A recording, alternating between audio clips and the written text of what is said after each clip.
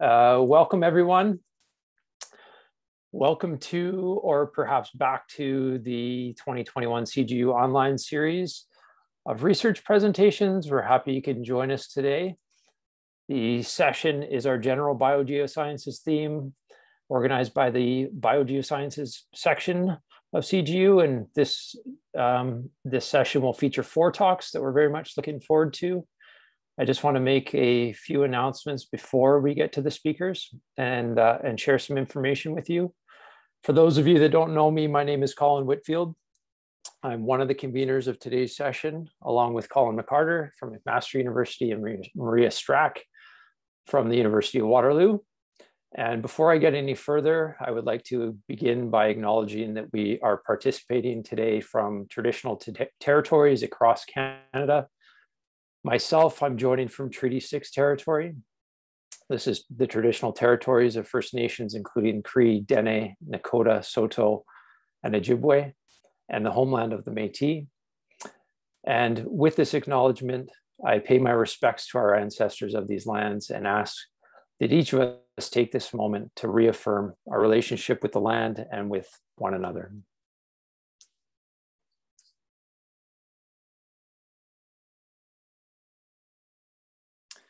So before we get to our speakers, I want to mention that at the end of today's session, we're going to run a promotional video for the next CGU meeting. This will be the first in-person meeting in a few years, and it will be held here in Saskatoon.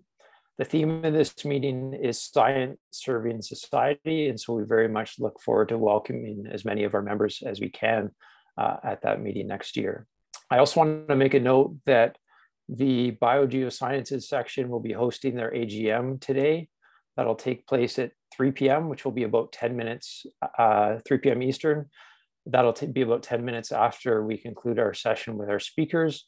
And what we'll do is we'll first close this session, and then we'll restart the AGM, but using the same link that you used to join this session you're in now. A couple of notes for those of you that are joining. There is a Q&A feature that you can use to post your questions. So in most cases, if you have a short question, hopefully that'll suffice. But if it is a more perhaps complicated question that's not easy to chat, or if it's just easy for you to ask your question verbally, let us know that, and we can allow you to speak your question as well. And I just want to note as well, one additional feature that we are including today is that there is a closed captioning option. So if you see the live transcript button at the bottom of your screen, there's an option there. You can click show subtitle or hide subtitle, and that'll show the closed captioning for the session and all of our speakers, if that's helpful for you.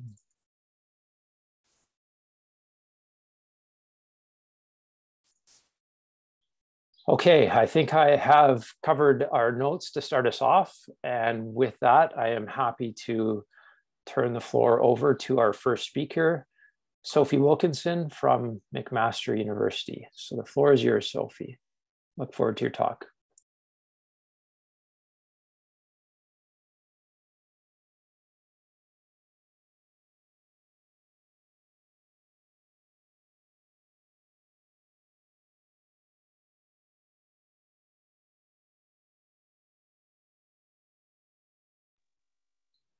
Hi, everyone. I'm going to presume you can all see my screen. So thank you for joining today. I'm looking forward to the rest of the session.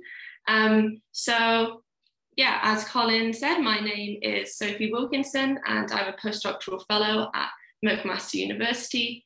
And today I'm going to be talking about eco-hydrological trade-offs from multiple peatland disturbances, specifically discussing the interactive effects of drainage, harvesting, restoration, and wildfire in a Southern Ontario bog. So I'd like to start by thanking my co-authors, Colin McCarter, Paul Moore, and Mike Waddington, and also the funding bodies. So that's Borrow Water Futures, the Global Science Initiative at McMaster University, and the Wildland Fire MCIRC Network. I'd also like to acknowledge the traditional lands that McMaster University is located on, and that is of the Mississauga and Haudenosaunee nations, and within the land protected by the Dish with One Spoon Wampum Agreement. So like usual, I'm going to start with a brief intro and then cover the methods and research design before discussing results, some discussion, and finish up with the implications of this work. And hopefully there'll be a couple of minutes left over for questions as well. So peatlands, we know, provide local to global scale ecosystem services, from the provision of biodiversity to species habitat, to carbon sequestration and global climate regulation. However, they are being increasingly impacted by disturbance, be this direct anthropogenic disturbance, such as drainage or harvesting, and also natural disturbance, such as wildfire. We now also have to consider indirect disturbances, such as pollution and climate-mediated drying. In some cases, restoration is mandated or required.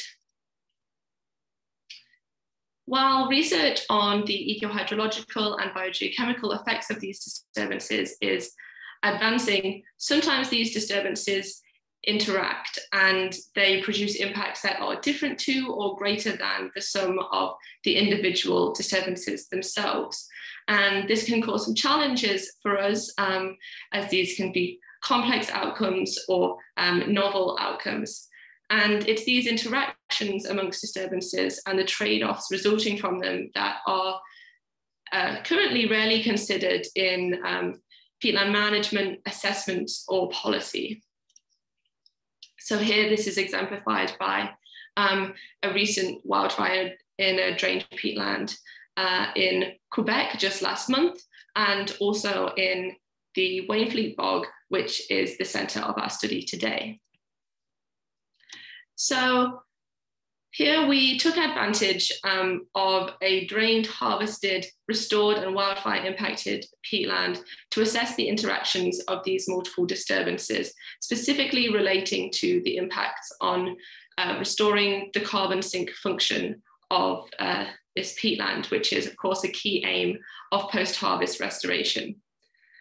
So to do this, we looked at three things specifically. The first thing being the effect of harvest depth on peat burn severity, and then the interactions of those along with restoration on the vulnerability to repeated burning and the potential for stagnant re-establishment. So as mentioned, the study area is the Wainfleet Bog. It's a temperate bog in southern Ontario in the Carolinian Forest, which is that tiny light blue area down in the south of Ontario there, with the peatland being located within this red circle. And like most wetlands and peatlands in southern Ontario, it is heavily disturbed. It's been drained since the early 20th century, with two different areas being abandoned at different times, one in 1955 and one in 2000, before the whole area was re-wetted in 2000 by ditch blocking. And so here's a map of the site, and you can see the cutting blocks outlined in red there, with the solid colours in the middle representing the area of study, which includes the 12-hectare fire that burned in 2012, which is represented by the brown colour here. It was a fire that burned for about 8 days and was actively fought by fire crews. And then we also have an area of shallow harvest that was left unburned, which is in the sort of yellowish color in the shallow harvest is in the green color, just slightly to the north, and the deep harvested unburned area is the yellow color to the south. And so what I mean when I'm discussing these harvest depths, just to clarify, is that there are two areas that were abandoned at different times. So the area that was abandoned in 1955 was only harvested for a few years, and then the area that was harvested until 2000 was harvested deeper down into the profile. So we're going to refer to those as shallow and deep harvest, respectively. And for each of those sites, we also have burned and unburned plots. To note, in the shallow harvest area, it also includes varied topography, which we classed as field, edge, and ditch, which you can conceptualize moving from the center of the peat field towards the drainage ditch. We took peat cores to assess hydrophysical peat properties and carbon content from both of these areas, and field assistants also took over 2,000 depth of burn measurements back in 2013 to assess the peat burn severity. We have conducted over 10,000 modeling runs in Hydrus 1D to include the variability in the peat properties from each site, and also the pre-restoration water tables taken from Diamond et al. 2003.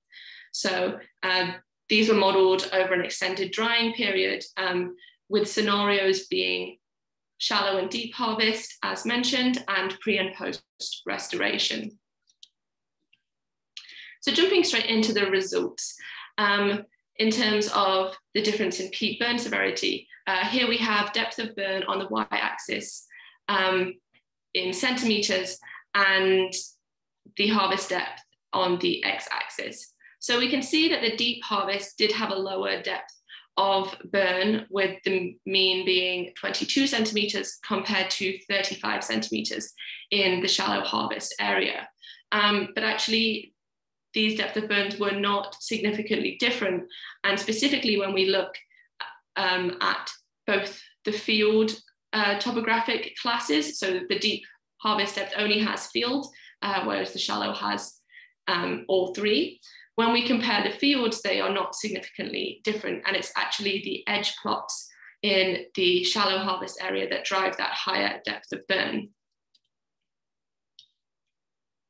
However, we did find that the harvest depth affected the bulk density of the top 40 centimeters of the peat profile.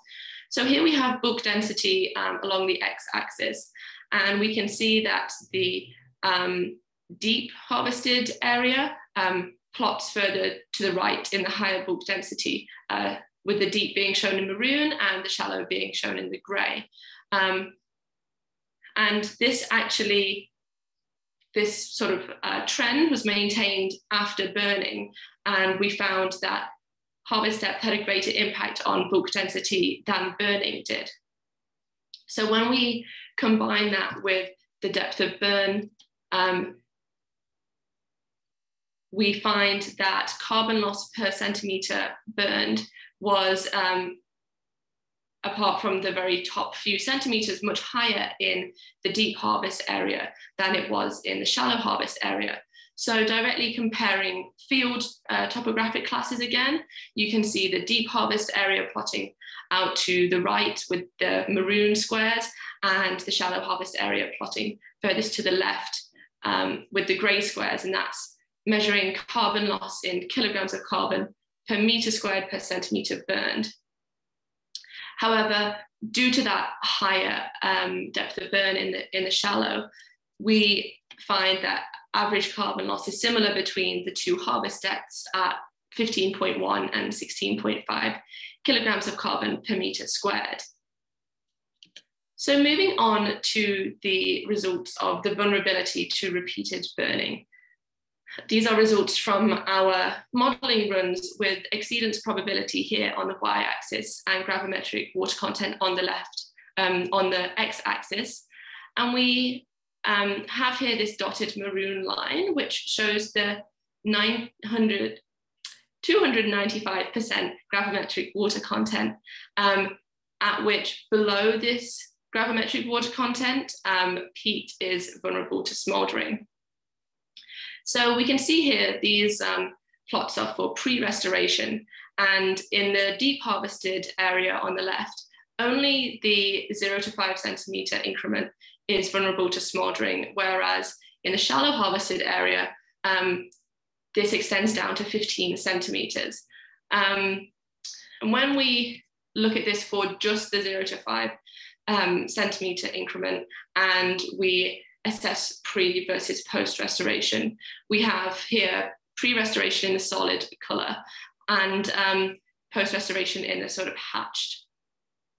So in the shallow harvest, we found that there was 53% of model runs compared to 26% in the deep harvest, where that gravimetric water content threshold was exceeded.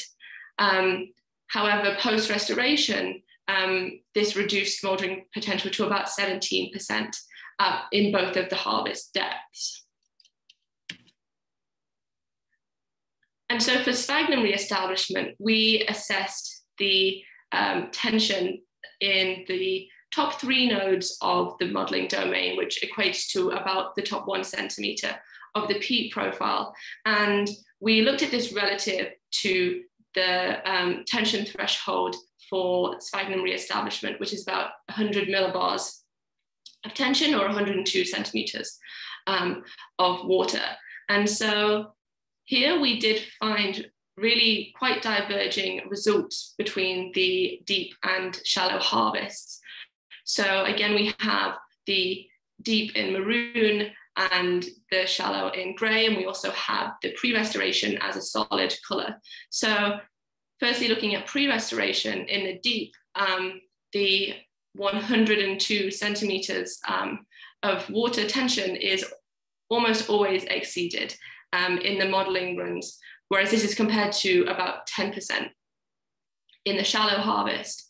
And restoration, which we modeled by increasing the water level by 15 centimeters, which is the average for ditch blocking in harvested peatlands, does bring that exceedance probability down a little bit for the deep harvest, but it is still quite unsuitable for sphagnum reestablishment. Whereas in the shallow harvest, post-restoration, the peat is almost always suitable for sphagnum reestablishment.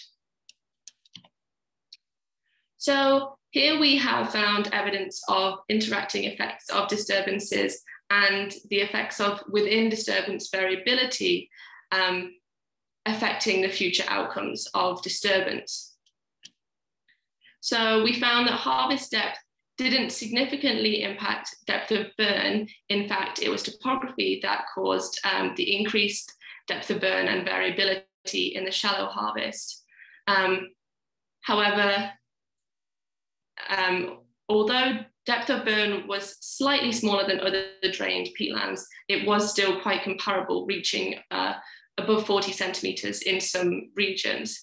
And it's also interesting to note that even though the deeper harvested area was closer to the water table, there was still significant burning there.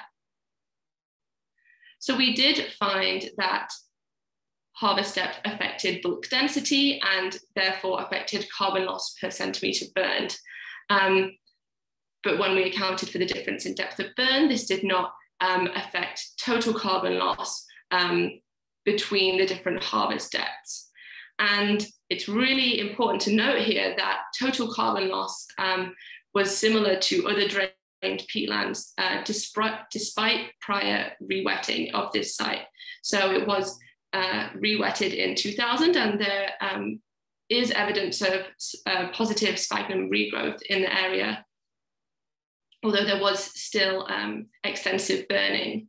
And these are similar to other drained peatlands. However, because of the few studies on burned harvested peatlands, they're actually similar to drained horticultural sites, which also are afforested.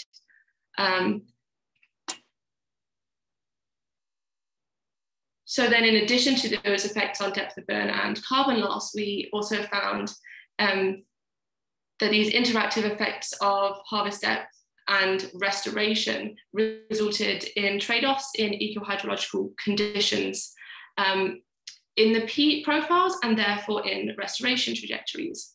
So we found that the shallow harvest area was more likely to reignite and is therefore vulnerable to the carbon losses associated with that. but that restoration reduced smoldering potential at both harvest depths, which does support work by Granath et al. 2016. And so then we also saw that the deep harvest was significantly less suited to sphagnum re-establishment, and that restoration increased the sphagnum re-establishment potential, but the deep harvest area was still quite unsuitable.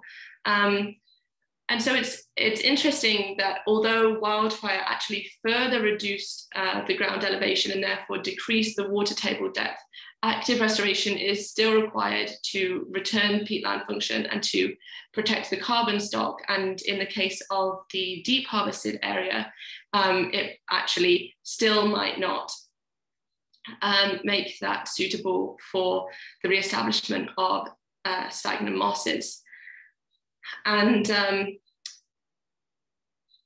it's also important to consider here that these two functions that we have looked at, these processes, are also not directly opposing or isolated, and that there might be other things at play in this peatland, such as the loss of key feedbacks due to the peat depth being shallower or thinner, in terms of the high density of the peat profiles, meaning that there is little room for compression when the water table depth is increased. And so the surface can't decrease to moderate that water table depth, which is likely to exacerbate smoldering vulnerability and high tension in the near surface. So overall, this really brings up questions surrounding policy decisions made at every stage of peatland use and management, and their subsequent impact on the risk and severity of future disturbances, as well as the ability to recover. So the divergent eco-hydrological conditions we found resulting from the shallow and deep harvesting actually propagated through these other disturbances. And they have knock-on consequences for future disturbances and reaching restoration goals. It does really highlight that wildfire needs to be at the forefront of decision-making regarding both harvesting, management, and re-wetting and restoration goals and practices. This is highlighted by the need for additional management in the deep harvest area if sphagnum propagation is the goal there. And it's important to look at this in both the short and long-term carbon sequestration perspective, whereby reducing the vulnerability to wildfire might help mitigate short-term losses, whereas the sphagnum mosses may be required in the future to reaccumulate that carbon, but also then act as fire protection themselves. So the management decisions that will be made will be sort of very much determined by the end goals that people and sort of the industry decide on. So with that, I will leave it there. And I'm happy to take any questions. Thank you. Thanks very much, Sophie. Perhaps if there's time for one quick question as we transition over to our next speaker. If there are any, you can pop them in the Q&A. And Colin, perhaps I'll ask you to load your presentation as we're seeing if any questions come in.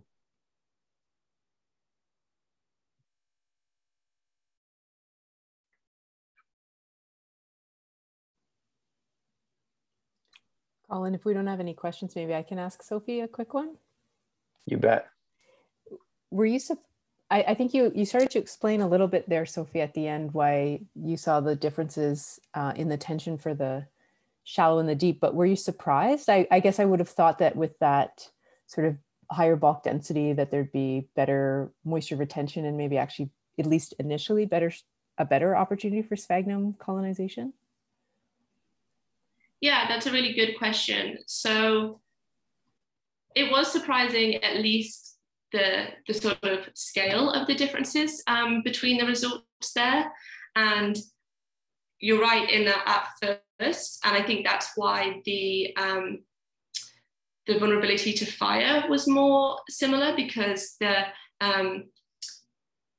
deep harvested area with the higher bulk density did have a greater proportion of smaller pores, and it had a higher moisture retention. But then as soon as you sort of got past that, that certain level of drying, the tension just increased so rapidly, because the water was being held in those very small pores, and because there was really no sort of gradient in the pore size distribution, because we were already down so far in the peat profile, and the peat was so dense at the surface that you did get that sort of like runaway increase in tension with the extended drying period.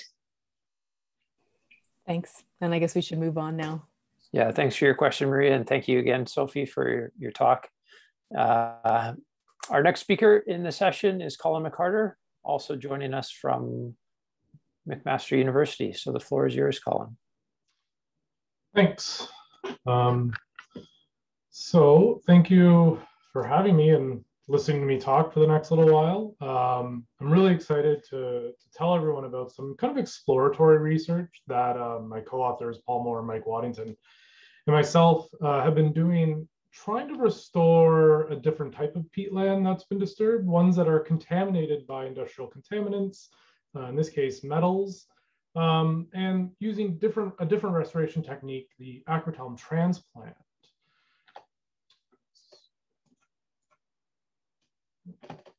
Before I begin, I want to acknowledge that the sites that we've used in this research and data are on the lands of the Atacameshing, the Anishinaabe, and the Wahnapitae First Nations, and that we also acknowledge the Robinson-Huron Treaty of 1850.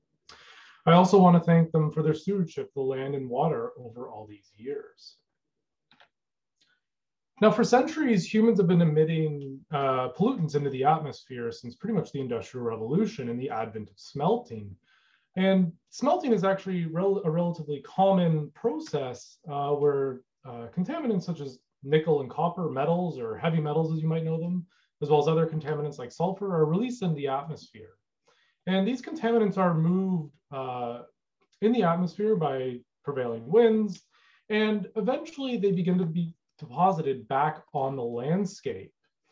And in this case, in areas where we have a prevalence of peatlands, the contaminants don't move off into the aquatic systems, they actually stay within the peatlands. And Sudbury in Northern Ontario is a very good example of this, where we have smelters releasing copper and nickel, and a lot of peatlands that have actually retained those contaminants. And if you actually look at distance from the smelters in Sudbury and looking at peatlands all around the smelters, what you can see is that there's kind of an exponential decline in nickel and copper concentration in the peat as you go further and further away from the smelters. And so this is kind of the remnant peat, or the current peat concentrations of these contaminants. And so when these contaminants enter the peatlands, they begin to change the peatland and decrease functionality. They take these green, vibrant peatlands and make them brown, make them gray and dead. The sphagnum moss is lost, ericaceous shrubs die, and many of the peatland species that are critical for peatland function die out because of the elevated metal concentrations. And so typical restoration techniques, such as those that we use for harvested peatlands, don't work because we have peat with a toxic amount of metals to sphagnum mosses and other plants. And so we need a different approach to be able to restore these peatlands and ensure their long-term survival and allow the functionality to return. And so an acrotalm transplant might actually be the best approach. And it is exactly what you're thinking. We drive onto a peatland with our big machines. We take the top 20, 30, 40 centimeters of moss, and we simply pick it up and drive it off. And we bring that to our other site. Now you might be thinking, wait, we're also going to be disturbing another peatland. So it doesn't make sense to disturb a peatland to restore a peatland. And in this case, as long as we don't harvest too deep, the acrotelm is able, these peatlands are able to bounce back and within a couple years to decade, meaning that we can have a relatively low impact restoration. Now, when we get to our contaminated site with our elevated metals, and hopefully we've restored and kind of removed those contaminated sources, like Sudbury, around Sudbury has done, and done a very good job regreening the uplands, we simply plop that acrotelm, that upper 20, 30, 40 centimeters of moss and peatland on top of that contaminated peatland. Now, there's a lot of things going on here that are going to affect the success of restoration, essentially the return of functionality. And that's how much metal is within the peat itself, the thickness of this transplant, as well as the mosses themselves. They have specific hydrophysical and geochemical properties that are going to change how metals and water is moved within these systems. So to do some sort of full factorial design in the field, it's going to get really, really expensive really, really quickly. And you'd probably run out of peatlands before you can do a real full factorial design. So we decided to model this and model it in a way where we can take advantage of all the literature in peat hydrophysical properties, as well as geochemistry and what we know about peatlands around Sudbury to come up with at least some idea of whether or not this idea is feasible.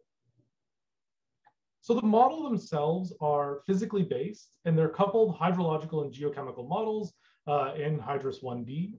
And we have our remnant peat here in this kind of brown color, and we have our nickel and copper concentrations. We related that to the distance from the smelter. And we did this in 5-kilometer bins, so at 5 kilometers, 10 kilometers, 20, and so on. On top of this remnant peat, we simply plopped on a transplanted acrotelm. And this we varied in thickness from 5 to 30 centimeters in 5-centimeter bins. And we also looked at different species of sphagnum mosses and their associated hydraulic parameters, sphagnum fuscum, rubellum, and magellanicum, as well as an average sphagnum taken from a bulk meta study done by Liu and Lennox. Now we can simplify these sphagnum species to be a bit more general and think of them as hummock species, or those that grow furthest from the water table, hollow species that grow in between hummocks, and lawn species that grow closest to the water table, typically around pools or large expansive areas. And then again, our average sphagnum. Now, being a coupled model of hydrological and geochemical processes, we have a lot of parameters that we need to put into the model. And so we certainly haven't measured all these parameters. That's several years worth of work to do at minimum. And so we went to the literature. And we had to make some very key simplifications to what we know about the water flow and solute transport within sphagnum and peat. The first is in our soil hydraulic properties. We're using the Van Nuchten-Wallen model, which is a single porosity model, which we know that peat isn't really considered single porosity, but we have to simplify that, partly because our solute transport models had to be the convection dispersion model, because we didn't have enough information about dual permeability models to parameterize these in a way that was physically realistic. So we have a bit of simplification on how water and solutes are flowing. And we also had to simplify the absorption of our different, of nickel and copper. In the remnant peat, we have a linear isotherm. And this was taken from field measurements in around the Sudbury region, as well as in the sphagnum itself. We're using the Freundlich isotherm. And this is because our concentrations in the pore waters never really reach a point that we can observe any sort of limit on adsorption. And so we don't need the Langmuir isotherm or any more complicated isotherm. And so that makes up the bulk of how water and chemicals are going to move. But there's also the critical part of success. How are we going to define success of these transplants? And so to do that, we have the soil water pressure threshold. So this is just like in Sophie's talk, set to 102 centimeters pressure, or 100 millibar. And so anywhere below that threshold, we are considering that the sphagnum will be under hydrological stress. This is when the hyaline cells or water storage cells in the capitula and the sphagnum drain, and there is a decrease in photosynthesis at this time, as well as the metal concentrations. And so essentially a toxicity to both nickel and copper in the sphagnum itself. And here this is approximated by a decrease in chlorophyll concentration. And this was measured for both nickel and copper around 10 to the negative 6 millimole per milliliter in the pore waters. And so the success is going to depend on the interaction of all of these different the hydrological and geochemical processes with both the hydrological and geochemical thresholds. To drive the model, we have precipitation measured from the Sudbury region over one of our study years. And within that precipitation, we have a constant concentration of copper and nickel, which is equivalent to the average annual wet deposition in the area. We also drove the upper boundary with potential evapotranspiration and set the lower boundary equal to the water table measured in a disturbed peatland due to contaminated metals within the Sudbury region. So getting into results, so we're going to start with soil water pressure and then move into the contaminants and then into coupling these two, the two potential stressors. And we're going to see a few of these graphs, and it's pore water pressure here, and anywhere below 100 is our kind of threshold of stress or measure of stress. So we want everything to be above 100. And you can see different transplant thicknesses going from 5 centimeter transplant thickness to 30 centimeter transplant thickness, going from black to kind of very bright red. And then we have our study period here. And this is our hummock. So our one that typically grows furthest from the water table. And when we draw our threshold line, you can really see very clearly that the hummocks do really well. And even with a 5 centimeter transplant thickness, the black line here, you're only dipping below 100 centimeters a little bit during the year, which is perfectly fine for sphagnum mosses. And our hollow species do the same thing, fairly similar, which is good to see. It's when we look at the lawn species, these ones that typically grow close to the water table, do we see really big differences and really long, prolonged periods that the soil water pressures are below 100 centimeters. Indicating that there's kind of more stress in the lawn species. And when we look at kind of our bulk average, it kind of shows a much worse scenario if you just took an average sphagnum, which isn't unrealistic, but a good comparison nonetheless. In short, though, you kind of need 20 centimeters of transplant just to mitigate the hydrophysical or hydrological stressors. But given that the hummock and hollow both perform really well, we're going to focus on the hummocks going forward for the contaminants of nickel and copper, or we'd be here for several hours just going through all the results. So looking at nickel surface concentration, so this is the concentration in the second node of the model, so about 3 millimeters below the top of the surface. And again, we have our time over our study period, as well as we're looking at log 10 of nickel concentration. So this is 10 to the negative 6, our threshold, and the same color scale for our different transplant thicknesses, 5 in black all the way up to bright red at 30 centimeters. And this graph particularly is 5 kilometers from the smelter. And when we add in our 10 to the negative 6 threshold, you can see that there are clear prolonged periods that the sphagnum moss, the capitule, the growing part of the moss, is going to be having elevated concentrations of nickel, particularly through kind of this bulk part of the summer. But it does respond to the precipitation events quite strongly. So they decrease quite rapidly throughout the year, or throughout precipitation events. And when you move to 20 kilometers from the smelter, we really find that the pattern remains the same, but the concentrations just kind of decrease because the base peat concentration is that much lower.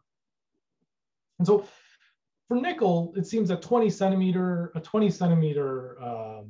transplant is looking like the minimum. particularly close to the smelter. When we look at copper, we see very similar patterns in the different transplant depths, where kind of 25 and 30 centimeter transplant depths certainly perform the best. And when you get out to 20 centimeters away from, or 20 kilometers away from the smelters, really any transplant will be relatively successful when it comes to copper concentrations. And so despite that there's higher remnant copper concentrations in the peat, the vertical transport was actually greater with nickel, suggesting maybe to focus on nickel going forward due to its higher mobility within the peat itself. And so we can actually, so those were just some snapshots, but we can actually look at all of the model runs that we've done. And you can see each one of these squares is essentially a model run where we have distance from smelter here and transplant thickness along the y-axis.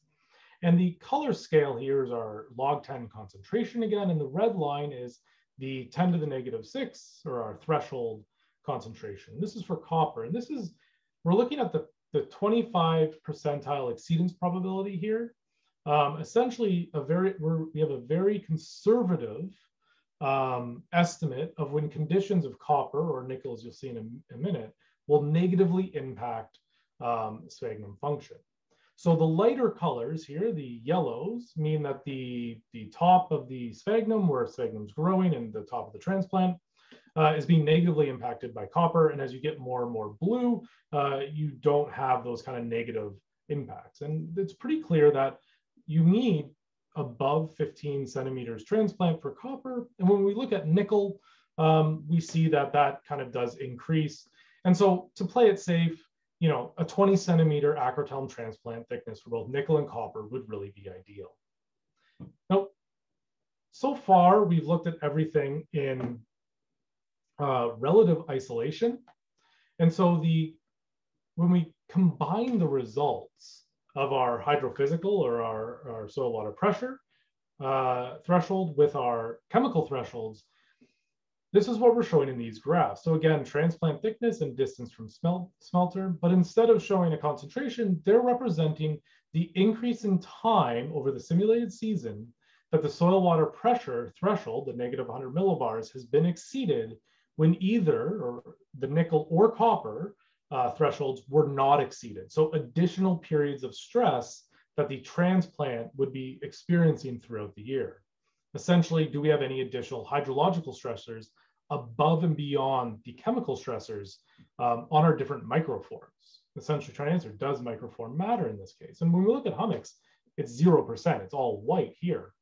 And as we go up in our graph here, our legend, the hollows really only experience that in the kind of the larger transplants, indicating that a hummock hollow topography for the acrothelm transplant would be ideal. The higher hummocks from the water table, and then the lower hollows, and you'd be able to take large areas to be able to transplant without worrying about patches dying off due to some of these interacting effects. And really, we want to avoid lawns. Lawns are not really suitable for this technique. So targeting hummock and hollow topography avoids the compounding negative chemical and hydrological impacts. And so with the deeper acrothelm transplant, the more likely restoration will succeed, but less likely that the donor site will effectively recover. And so targeting a hummock hollow microform and topography is really ideal to avoid the co-stressors of water and metals. But we do need further modeling to look at kind of successive multiple years of accumulation in the mosses, as well as hone some of the geochemical properties of sphagnum, particularly around adsorption and desorption for most metals going forward. So with that, I'd like to thank everyone that has been involved in this project, the LCARE project, as well as invite questions if I have any time. Thank you. Thanks a lot, Colin. Really interesting presentation. I suspect there are questions, but I think we should move on to keep to schedule. Maybe this is an opportunity to, I know Colin will be at the AGM, or I expect Colin to be at the AGM. He's nodding. Come to the AGM. You can ask him a question there. So that's one option. And his email address was there in the slides as well. So feel free to reach out to him. Thanks a lot, Colin. Our third speaker today, Jacqueline Hung from Queen's University. The floor is yours. Great, thanks for the introduction, Colin. And I'm really happy to be part of this session today. And also really want to acknowledge that we're grateful to be able to conduct our research on traditional Inuit territory. Today, I'll be presenting some results looking at the impact of soil nitrogen availability on greenhouse gas balance and the trace gas fluxes in a high Arctic wetland. And this was conducted in conjunction with my supervisors, Neil Scott and Paul Treitz, also at Queen's University. So we understand that the Arctic regions are warming at a faster rate than that of the global average. So from 1971 to 2019, the annually averaged Arctic near surface air temperatures increased by 3.1%, which is 3 times faster than the global average. And in that same period, the total annual precipitation has increased by more than 90%, with the majority of this being an increase in rainfall. And since that period of time, Arctic permafrost itself has also warmed by 2 to 3 degrees since the 1970s. So with all this combination of changing weather patterns, climate warming in the Arctic, we're seeing changes to abiotic factors that influence biogeochemical cycling in complex ways. And when we couple this with permafrost thaw and the warming temperatures, we're seeing large stores of carbon that are threatened to be released in these high latitude regions, which can further contribute to these altered cycles. And warming in the high latitudes and generally is expected to accelerate the decomposition of soil organic matter, potentially altering rates of nutrient cycling. And temperature increases can also alter the above ground plant composition, which then potentially alters available nutrient pools through nitrogen fixation. And changes to nutrient availability have the capacity to stimulate environmental change by either promoting or reducing carbon uptake and release. And most of our knowledge thus far has come from fertilization or nutrient addition studies, but hasn't really been studied in its natural state in the environment. And in the high latitudes, wetlands play an important role in the carbon dynamics as they sequester and store large amounts of carbon and have long been regarded as carbon dioxide sinks due to the dominance of gross productivity over respiration. But as warming temperatures are expected to increase respiration in the Arctic, this could lead to a shift in the CO2 balance, depending on the response of gross primary productivity, which could contribute to a decreased net carbon storage and potentially shift Arctic regions into net carbon sources. And Arctic wetlands are also unique for their waterlogged anoxic environment and rich vegetation cover, which is rare in the high latitude regions. But this can also promote trace gas production of powerful greenhouse gases like methane and nitrous oxide. And vascular plant species that are abundant in these wetland environments can be conduits for methane release. And so we generally think of wetlands as methane sources. So to understand the future trajectory of the greenhouse gas balance of these environments, we need to understand the environmental controls behind the nutrient cycling that mediates a lot of their production and uptake. So to do this, we examined the dynamics of plant available nitrogen within a high Arctic wetland, and these occurred across variable moisture regimes. And then we also looked at the influence of different moisture regimes on trace gas fluxes, so namely carbon dioxide release, the net methane flux, and the net nitrous oxide flux across 2 growing seasons in a Canadian high Arctic wetland. We did this work out of the Cape Bounty Arctic Watershed Observatory in the Western Canadian High Arctic, shown in the inset map in panel A. The region itself is characterized by continuous permafrost with a ½ meter to meter active layer during the growing season, which typically extends from June to August. And then within the within the watershed, we conducted our sampling in that green square there in the wet sedge meadow. And wetlands within the Cape Bounty Arctic watershed cover approximately 17% of the aerial surface. The plot itself, shown in panel B, is approximately 4,000 square meters in size, and it's fed by a perennial snowpack directly north of the meadow. And we chose to focus on this land cover for several reasons, but namely because it is the most productive ecosystem in this environment and will likely respond drastically to changes in climate and in the high Arctic. The vegetation itself, you can see in panel C, it's diverse relative to the rest of the environment. So it's pretty much 100% layer of grasses and sedges with an underlying sphagnum moss layer. And then in some of the wetter areas of the wetland, we have nostoc cyanobacteria present. So as I previously mentioned, there are varying degrees of moisture availability within this wetland, and you can kind of see that separated out in panel B. And that allowed us to investigate nutrient availability and trace gas release across naturally occurring moisture gradients. And these moisture gradients are kind of separated by hummocks that were created from historic cryogenic events. In the wet tracks, we typically found volumetric water content, so soil moisture, to be at higher than 85%. And in the drier tracks, they tended to be at around 65%. So to assess for soil nitrogen availability, we used ion exchange resin membranes, which are pre-charged polymers that mimic plant roots by adsorbing nutrients to their surface. And we did 3 deployments across the season, so early, mid, and late season resin deployments to assess for the temporal variation of nitrogen availability. To assess for trace gases, we sampled them across a 45-minute period in the dark chambers shown in panel C, and analyzed them using gas chromatography. And then temperature and moisture were taken in around the sampling sites and averaged as well. And then we analyzed for group differences across time and between moisture gradients for the variables we mentioned, that we measured. To give you a little bit of the context in terms of the climate in those 2 years, our work was conducted in the growing seasons of 2017 and 2018. And we found that mean growing season air temperatures were similar across both years, which were at 1.88 and 1.83 degrees centigrade, and those were typically cooler than normal.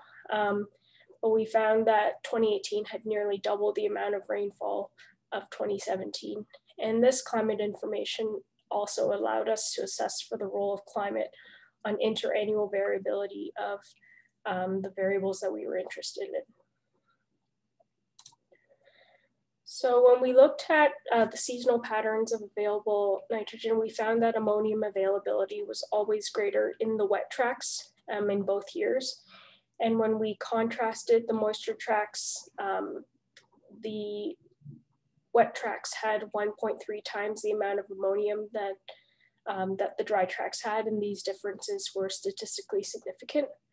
Across years, the differences in ammonium availability were also significant between years and across the growing season, so from early to mid to late season. And seasonally, in both years, we found ammonium availability to be greatest in the early season after thaw, with small decreases in the mid and late season in 2017 on the left, and moderate decreases in the mid and late season in 2017 on the right-hand side. Unlike ammonium availability, we found nitrate availability to be greater in the dry tracks in both years, and there were also differing seasonal dynamics for nitrate availability between 2017 and 18. So in 2017, on the left-hand side, we found nitrate to be highest in the late summer, but they were continuously high in the early and mid-season in 2018 before decreasing in the later season on the right. In 2018. So we also assessed as I mentioned, for CO2, methane, and nitrous oxide release across the 2 seasons, and we found carbon dioxide release to be similar across wet and dry conditions. But in 2018, the wetter year, carbon dioxide release was elevated in the wet tracks. In both years, methane release was greater in the wet tracks than the dry tracks, and this was particularly pronounced in the wetter year as well, where methane release in wet tracks were nearly 4 times greater than that in the dry tracks.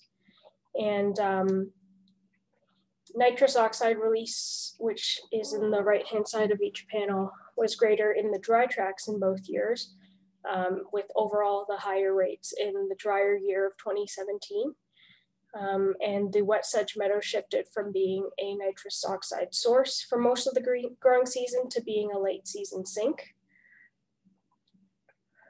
When we put all our variables together, we conducted a principal components analysis to examine groupings and correlations amongst the variables. And this allowed us to show clusters with similarities and where vectors that were more closely related to each other, and also the magnitudes of different vectors and variables for each principal component.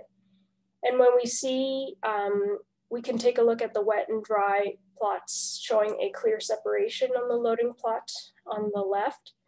And overall, we found temperature, moisture, ammonium availability, carbon dioxide release, and methane release to be most strongly correlated together along the first principal component when both wet and dry tracks were considered. So this PC principal component, namely, corresponded to ecosystem productivity. And the variables that fell along that are influenced by the nitrification pathway, so these are nitrate availability and nitrous oxide production, those fell along the second principal components. So when we consider these together, the results tell us that under warmer, wetter conditions, which is what the projections are telling us about the future climate in the Arctic, we can expect to see higher ammonium availability that corresponds with greater carbon dioxide and methane release. But under drier conditions, our research is suggesting that the drying out of high latitude wetland soils could promote higher nitrate availability, which then would lead to more nitrous oxide production and the subsequent release. So ultimately, the results from this point to the importance of moisture over temperature in influencing nitrogen availability and the subsequent greenhouse gas release in this wetland. We took this a step further and compared the relative contributions of the 3 greenhouse gases to the overall greenhouse gas balance of the wetland. So we calculated carbon dioxide equivalents from the flux values indicated there in the brackets on the left column, using those global warming potentials from the 5th IPCC assessment. And we use the methane and nitrous oxide fluxes from this study, and then the net ecosystem exchange CO2 values from an accompanying study in the same wetland. And we found that in 2017 and 2018, the wet sedge meadow was a net sink for carbon dioxide, and on a carbon dioxide or a CO2 equivalent basis, the net ecosystem exchange offset fluxes of both methane and nitrous oxide in both study years, despite the significantly higher global warming potentials of methane and nitrous oxide. In the drier year of 2017, nitrous oxide release was greater than methane on a CO2 equivalent basis, and this relationship was reversed in the wetter year of 2018, again demonstrating the importance of environmental conditions on the interannual variability of trace gas release. A lot of high latitude wetland environments point to methane emissions as being a key greenhouse gas in the overall carbon balance of northern permafrost regions, but this exercise shows us that it's important to consider the contributions of other greenhouse gases like carbon dioxide and nitrous oxides, even in waterlogged environments where anaerobic processes are expected to dominate. And with these findings on the importance of carbon dioxide in the net greenhouse gas balance, we anticipate that high latitude wetland environments like wet sedge meadows will will contribute to a negative feedback on the climate system, particularly under warmer, wetter conditions such as those forecasted for the future Arctic. So in summary, we found significant differences between moisture regimes for temperature, moisture, and nitrogen availability. In the wet plots, nitrogen availability was, or ammonium availability was higher, and that correlated with higher carbon dioxide and methane release. Whereas in the dry plots, we found higher nitrate availability, and that correlated with nitrous oxide release. Overall, the wet tracks and the wetter season of 2018 favored more carbon dioxide and methane release, while nitrous oxide release was more dominant in the drier year under more aerobic conditions as well. And ultimately, despite the higher global warming potentials of methane and nitrous oxide, carbon dioxide was still the dominant greenhouse gas in this wetland on a CO2 equivalent basis, and the wetland was a net sink when considering the net greenhouse gas balance. And we find that the results from the study show the importance of seemingly small differences in interannual environmental conditions, particularly in soil moisture, having a large influence on the Arctic's wetland greenhouse gas source or sink potential. So with that, I'd like to thank our funding sources, and I'd be happy to take any questions if we have time. Thanks, Jacqueline. Nice presentation. And we certainly have time for questions. So those of you that have questions, I'll ask you to pop them in the Q&A box, or perhaps raise your hand and we can help you to be unmuted to ask the question to Jacqueline.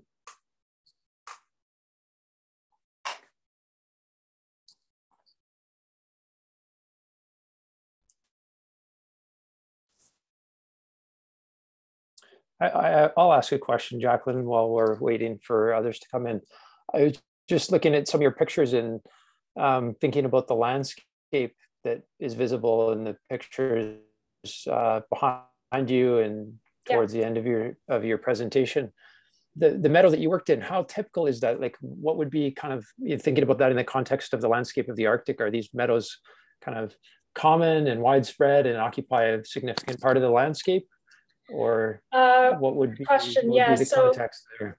So within the water, I mentioned within the watershed that we work out of, it's 17% of the aerial coverage, and it's typical of other more high Arctic environments, like when we move up towards Ellesmere Island and also on Baffin Island, where we tend to see these types of wet sedge meadows as being the wetland that's most dominant. And then we aren't really seeing, we're above the tree line, so we don't see any effects of a lot of the shrubification that's occurring in lower subarctic or lower Arctic regions. So it's fairly, from my understanding and from seeing other studies done on our high latitude wetlands, these are pretty typical of the environments that we are finding up there. Right on, thank you.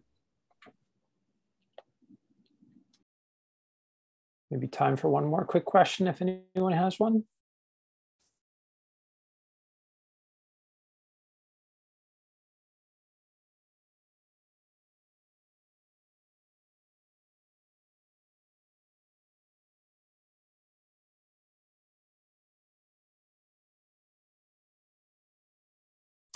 All right, thanks so much, Jacqueline, for your presentation.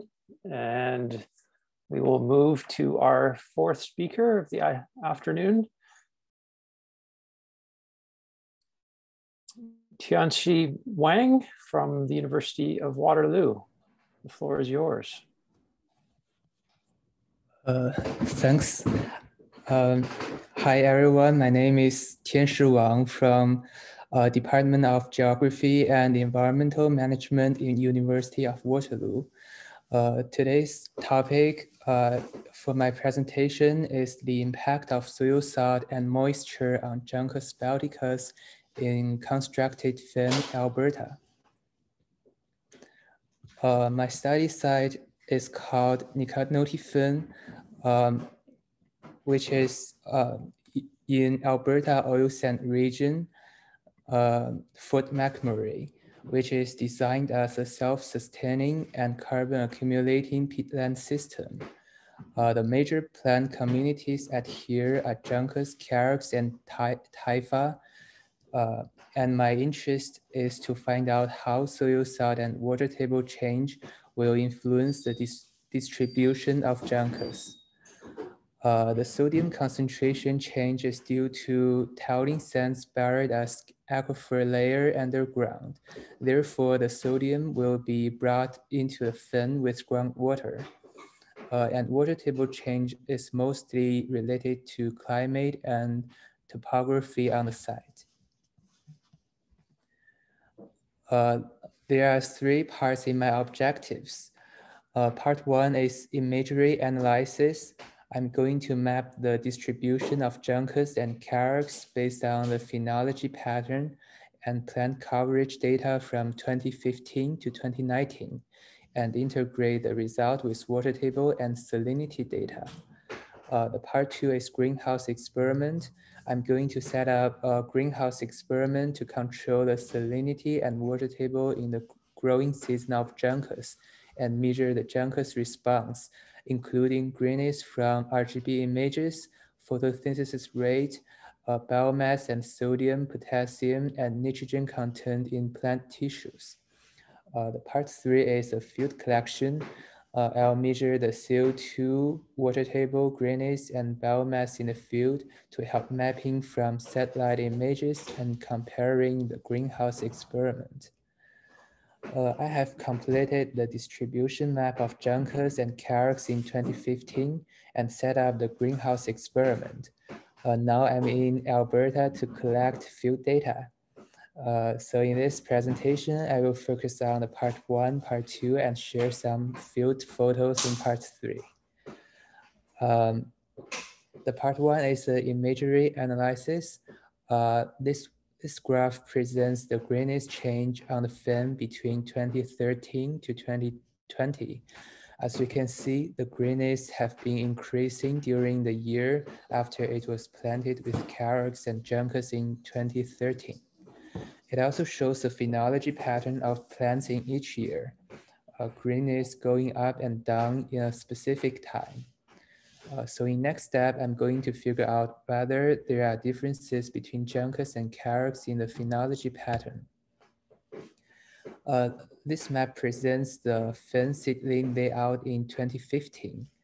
The dark pink area were planted with Juncus, and the light pink area were planted with Carex. Gradually changing color areas were planted with Carex and Juncus in different density, orange for Juncus and green for Carex. In phenology analysis, I calculated the green chromatic coordinate data from sample areas chosen based on this map and fit it into a Gaussian curve, where A is the peak value of GCC, B is the critical point, also called day of year at peak GCC, C is the growth rate of the curve. The supervised classification used the sample area as the training data and used the maximum likelihood as the algorithm. This is the result of GCC fit into a Gaussian curve. Satellite images were taken in 2015 and photo images were taken by Scott and Emily in 2019. The graphs indicate that Carex has higher GCC than Juncus, especially between 200 and 220 day of year, which is between July and August. Therefore, it has possibility to separate them on satellite images based on the phenology feature. The result of the distribution map could approximately match with the fen layout. For example, in zone 1, carex is surrounded by juncus. Zone 2, juncus is planted near to the inundated area. And in zone 3, the pattern of juncus and carex matches the layout map.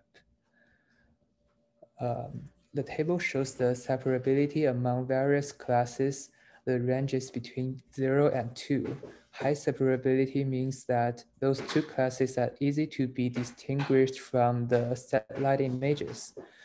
Juncus and carex has a poor separability. To improve it, I'll try to add the plant coverage data with coordinates in the classification provided by Professor David Cooper. Furthermore, the time series detection method is another approach I could use to improve the accuracy of the classification by calculating the greenness change between months. Besides, the accuracy might be overestimated because it used the training data for the accuracy assessment, so I need to do a post-assessment later. The part 2 is the greenhouse experiment. I'm going to describe it following this flow chart. To mimic the impact of water stress and soil cell stress on juncus occurred in the constructed fin. This experiment is going to measure the response of juncus under various water table and soil salinity levels. The fully grown plants will be planted in milled peat and exposed to 7 sodium concentration solutions and 2 water tables. The equipment include bins, pots, peat moss, and small pots as stand. And chemicals include sodium sulfate, magnesium sulfate, calcium sulfate, potassium chloride, calcium chloride, and fertilizer matched to the field data. During the experiment, I'm going to measure the longest leaf length of original plant and ramage, the photosynthesis rate based on the somatoconductance and transpiration rate, and RGB images for greenness, and the water samples for major cations, anions, and nutrients. After the experiment, I'm going to measure the root length above ground and below ground biomass, sodium, potassium, and nitrogen concentration in biomass, and pore water chemical analysis. So the expected results might be leaves growth, photosynthesis rate, and greenness might be inhibited by the high sodium concentration. Root length might be impacted more by the water table level, and potassium concentration might be less in the root and higher in leaves, but the total content do not change much. So this is part 3, the field collection. I'm going to measure the CO2 of juncus at different water level in the field and take photos every week in each color to get the greenness data. I will also collect the biomass before leaving.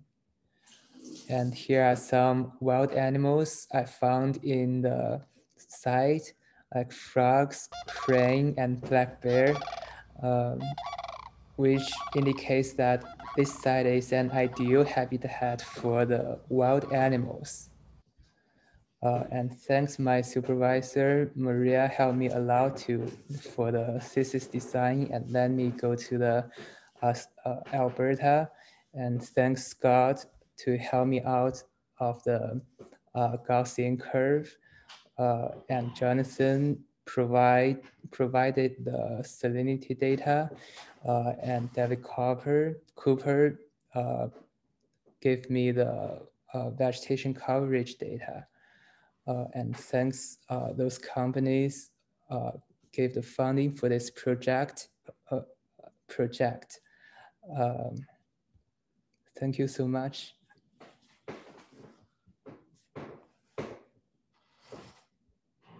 Thanks, Tianshi, for your presentation. Lots of work ahead of you. You'll be a busy guy. That's great to see. And I'll open the floor. We have time for a couple questions, so happy to hear questions from those of you that are attending today.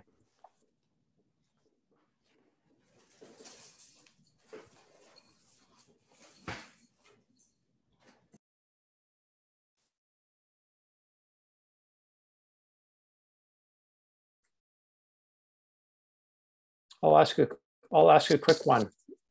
The water table depths for your experiment 5 and 15. How did you determine how you would set your endpoints for water table depth?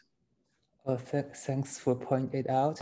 The water table is the I took the water table average water table from the 2015 year as the water table I used in the greenhouse experiment. Yeah, because in that year, it's more easy to see from the satellite images to see how the vegetation grows on there, like from use the layout map. So yeah. Okay, good. Other questions?